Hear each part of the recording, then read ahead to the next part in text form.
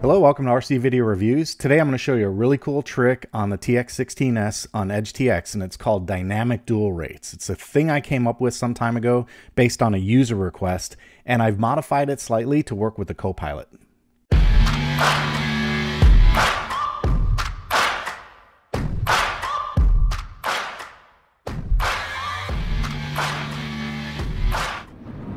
Very recently, I did a video on how to adjust weights and expo using a knob. In this configuration, there's a slight variation on that procedure. So I'll put a link in the description for the other video so you can get a look at it. And I would encourage you to take a look at that first because it might help kind of set the stage a little bit for what we're doing here. But you don't have to. I'll show you all the steps that are required to make this work. But here's the idea.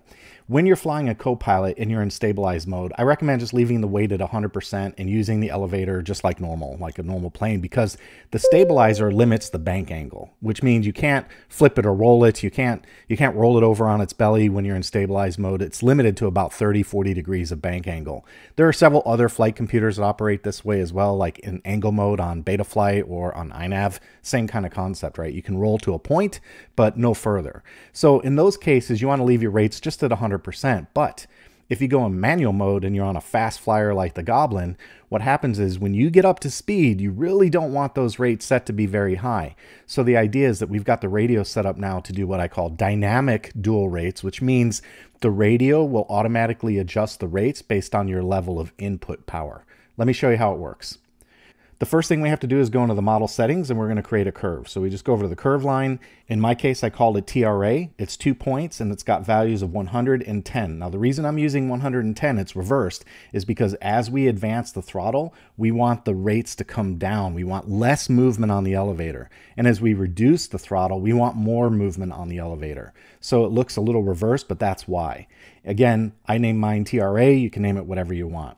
So first thing you do is create a curve. And after you create a curve, the next thing we're going to do is create an input. All right, on the input screen, let me explain my switch configuration. If you look, we're just paying attention to the elevator. I did not apply this to the aileron, although you easily could. I just did it to my elevator. So in the elevator, I've got 3 entries for the input. The first one is not SC middle. There's a little exclamation in there that says exclamation SC middle. And what that means is when the SC or my mode switch is in the up position, which is return to launch, then this line is activated. It also is activated when the switch is all the way down, which is stabilized mode. And so what that means is that when I'm in stabilized mode or return to launch, the top input line is used. Okay. Now in return to launch, it doesn't really matter because you don't have control over the elevator anyway. The computer does. But you just set it up this way. It's called what I call defensive programming. It makes sure you have no unforecasted mode. Okay. So not SC middle. That means when we're in stabilized mode or in return to launch, we have 100% throw. The magic happens when we go into this middle position. And you can see in the middle position, I have 2 options here. One called L01 at 55% and one GV1 with no expo. I'll cover both of those.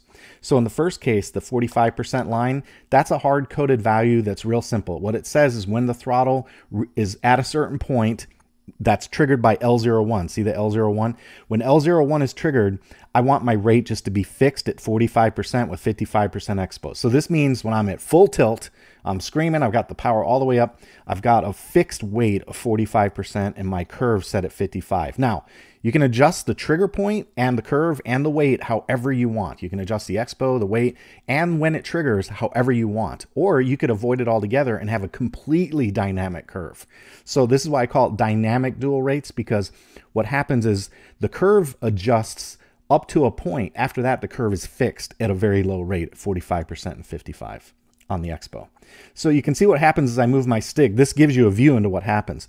When the stick is all the way down, when throttle is very low, I have 100% rates.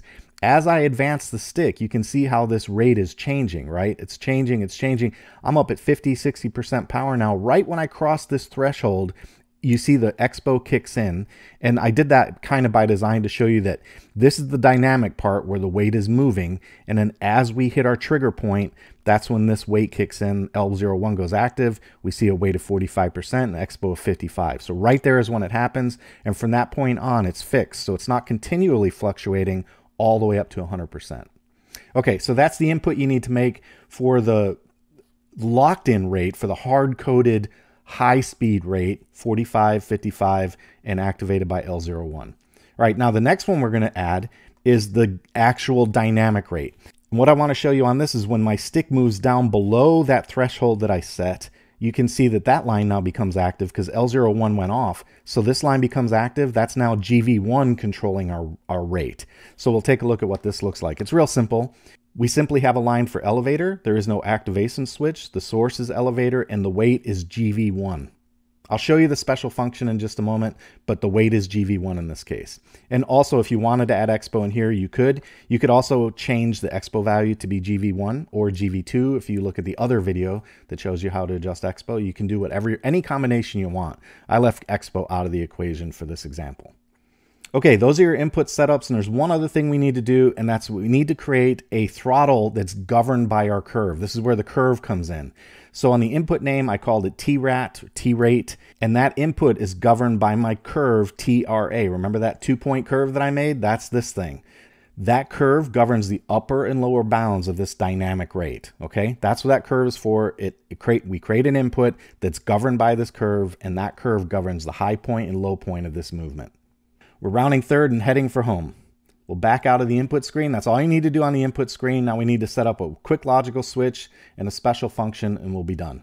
On the logical switch screen, create a logical switch. I used L01 in my case, and all I have in here for a function is a greater than x when my throttle is greater than 10.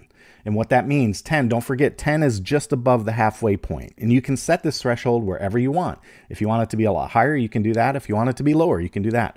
I use 10 because it's just above halfway. Once I start getting above halfway, that's when I want that locked in rate to trigger. Remember, L01 triggers the hard-coded weight.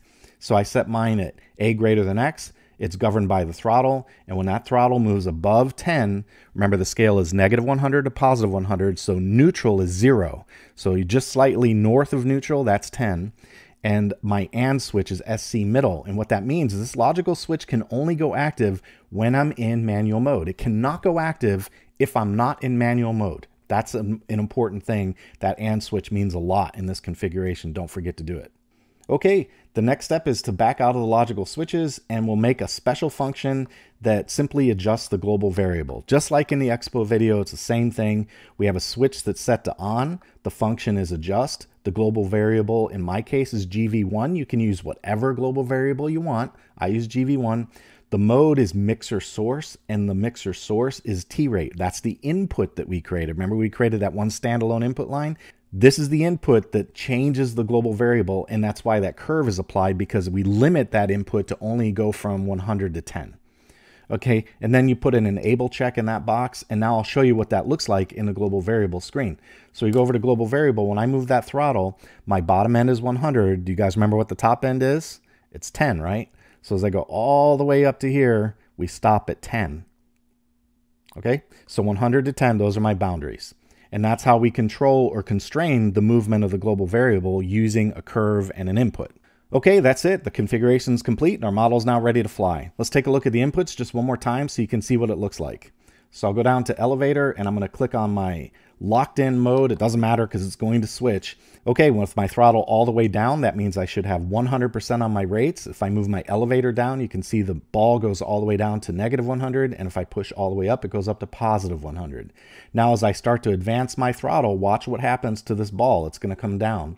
You see how it's coming down? It's 80, 70, there's 60, and then we jump when we hit 10 on the throttle, and that jumps over to the static hard-coded value that you see on this screen, which is 45% and 55%. And there you go. Now we've got some expo. Our elevator is a little bit limited, so we're not, doing hard pitches while we're moving very fast, and you don't have to even touch a switch. I'll tell you what, I really like this configuration for fast movers because when you're flying fast, the last thing you want to do is fumble around looking for a switch. So it's really nice just to have the radio kind of tone those elevator throws down for you just a little bit. And don't forget, you could apply it to your ailerons as well if you want to do that. Cool radio, isn't it? Neat tricks in this thing. All right, that's all I've got for today. I hope you liked the video, and if you do, please subscribe and hit the notification bell so you know new videos hit the channel. That's all I've got for today. Take it easy. Hey, if you like the work I do here on RC Video Reviews, please consider joining me on Patreon. For about the price of a cup of coffee, you can help me keep making videos just like this one. If you'd like to help out, there's a link in the description and on your screen.